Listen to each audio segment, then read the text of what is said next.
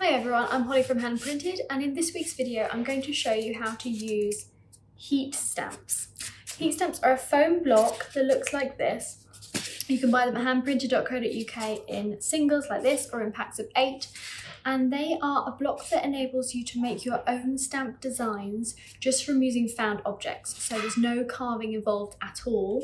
And what's more is they are reusable. So once you've used a design, you can get it smooth again to use another one. This one's been used several times already. So what we're going to do is we're going to heat up the surface of our block. You can use a heat gun. Ideally you use a heat gun, but you can also use a hairdryer.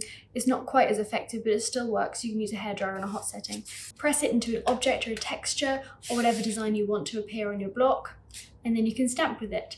When you're finished, you just reheat the surface and it'll go smooth again. Now, it's really interesting to do this with found objects like paper clips and keys and safety pins and all kinds of things like that. But you can also press into different textures like bark, or if you've got a raised wood grain, something like that works really well. I've also done it with lino blocks. So lino blocks that you've already carved, you can press into them with one of these and you can get a negative of your lino block and use part of that design. So for example, this block here, I've got all these little tulip shapes cut out. I can press my block into here and get that pattern in reverse on my stamp. So there's all kinds of things that you can do with it. And you can use them to print onto fabric or paper. They're great because of the size. They're really good for card making, things like that. Or if you're doing fabric for quilting or something and you want some unique designs, they're really easy to use. So I'm going to show you how to prep one of these blocks and print with it. So before you go about heating your block, you want to get your objects ready so that you're ready to stamp into it as soon as the surface is hot.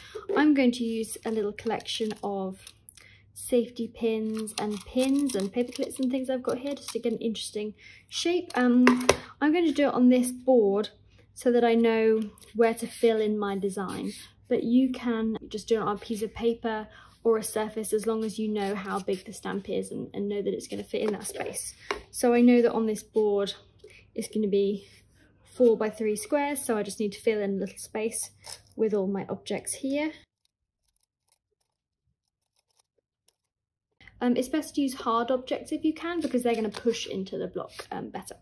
So now all I have to do is prep my block by heating it. I'm going to be using a heat gun. It's the most effective tool that we have found for using this. But you can use a hairdryer on a hot setting too, but I'm going to start off by using my heat gun.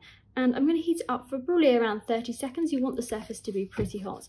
Mind your fingers, try and just get your other hand out the way. And don't go too close or hold it for too long, because what can happen is the surface can start to go darker and melt, and that changes the texture. We want to heat it up, but we don't want to melt it.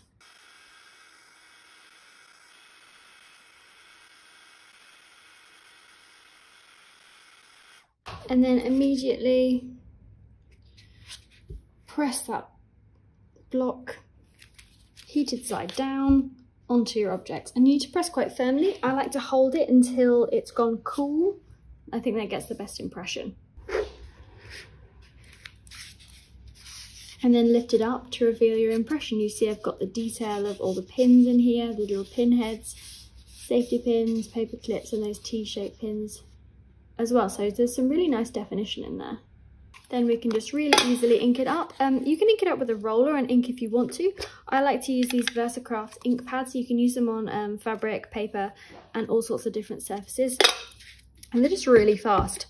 It's one of the nice things about these heat stamps is just how quick they are. So it's nice to have a printing method that's super speedy too. So ink that up, you can see where my dented surfaces are now. And then I've just got some fabric here, and just use it like you would any other stamp.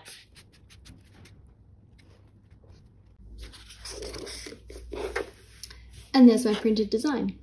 You can clean up your block just by using a cloth. Just use a wet cloth to remove any excess ink.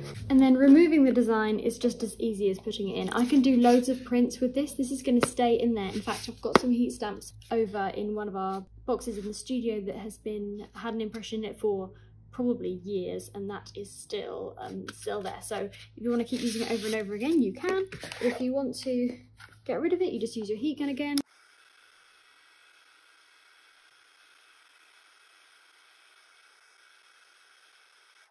Again, remember not to go too close or hold for too long in one spot.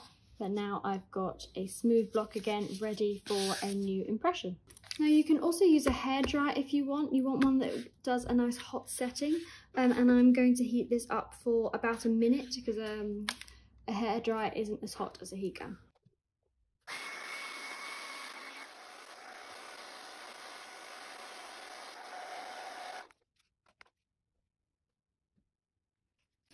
So you can see that I've got the impression here. I just used a few carved stamps. These are all made from Mastercut. You could use a piece of lino if you want. If I'm doing lino stamps, I like to make sure that they're all the same height. Just helps get a more even impression. They're not quite as defined as when I use my heat gun, but they're still definitely there. So I'm going to print this and see what it looks like.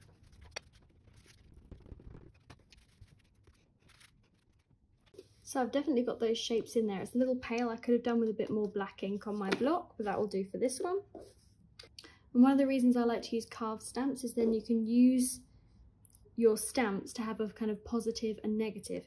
Now your stamps aren't going to exactly fit into the spaces that they've made because they'll be the other way around, but it's nice to use them in conjunction with one another. So it's as easy as that. Get yourself a couple of heat stamps. We have them on the hand printed website in singles or packs of 8. Use a heat gun if you have one, or a hairdryer. This is a great project to do with kids. If you do the heating up, then they can put the blocks in to get the impression and do the printing, or you can prep the blocks for them. It's a really great project where you can get instant designs just using the objects you have around you.